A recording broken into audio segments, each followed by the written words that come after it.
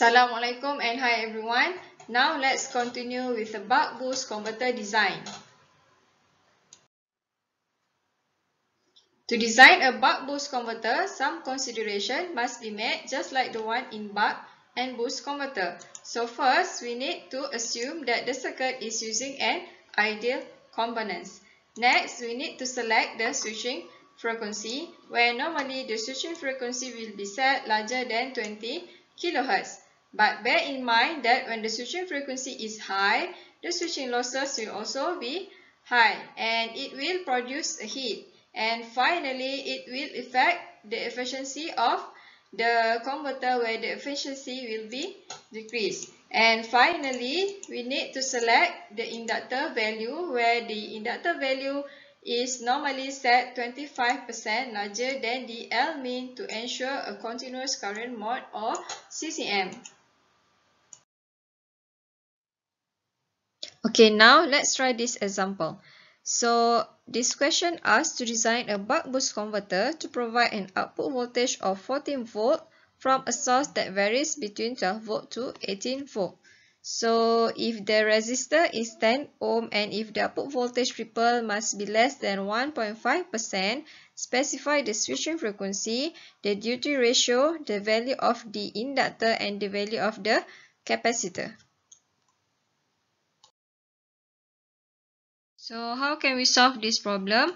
First, we need to specify the switching frequency. Now let's choose 50 kHz as our switching frequency. Next, for the duty ratio, it can be found using this formula, but please note that the negative sign here indicates that the output voltage has the opposite polarity from the input voltage, so it can be ignored. So Vout equal to VSD over 1 minus D. And then we must consider this input voltage as it is ranged between 12 volt to 18 volt. So we need to consider for both cases. So when Vs equal to 12 volt, so we will get 14 minus 14D equal to 12D. 26D equal to 14. So finally we will get D equal to 0.538. Okay. Next, when Vs is equal to 18 volt,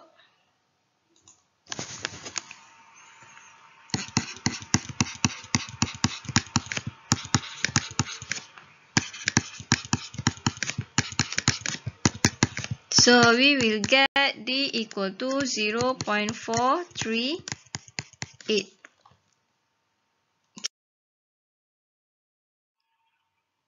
Next, to calculate the inductor value, we need to calculate the value of the L min first, where L min is given by 1 minus D square R over 2F. So when Vs equal to 12 volt, L min is given by 21.34 microhenry.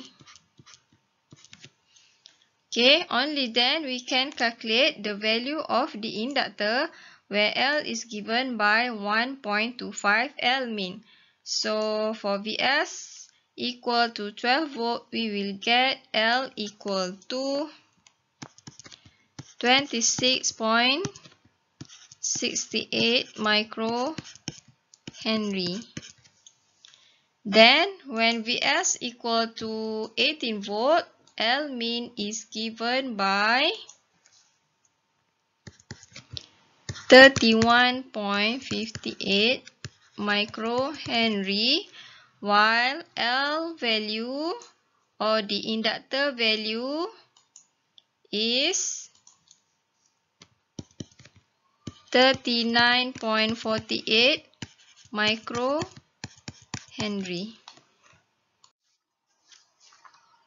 Finally, to calculate the value of the capacitor, it can be obtained using D over RRF. So when Vs equal to 12 volt, C is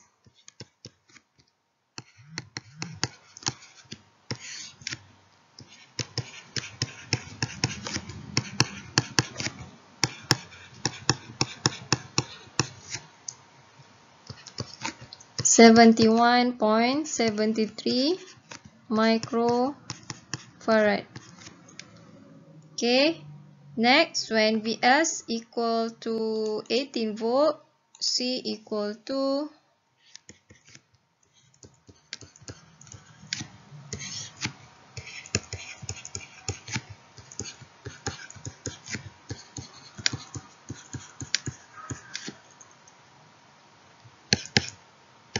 58.4 microfarad.